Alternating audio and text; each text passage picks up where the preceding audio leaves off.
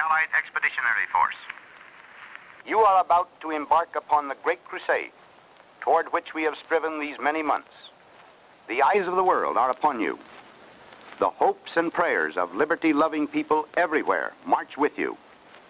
In company with our brave allies and brothers in arms on other fronts, you will bring about the destruction of the German war machine, the elimination of Nazi tyranny over the oppressed peoples of Europe, and security for ourselves in a free world. Your task will not be an easy one. Your enemy is well-trained, well-equipped, and battle-hardened. He will fight savagely. But this is the year 1944.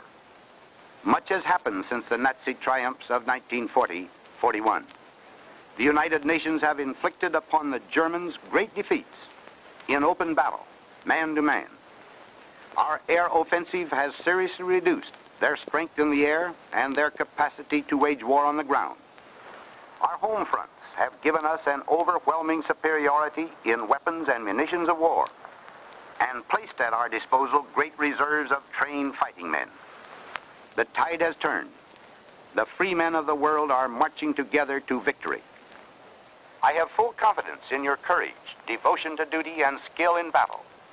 We will accept nothing less than full victory.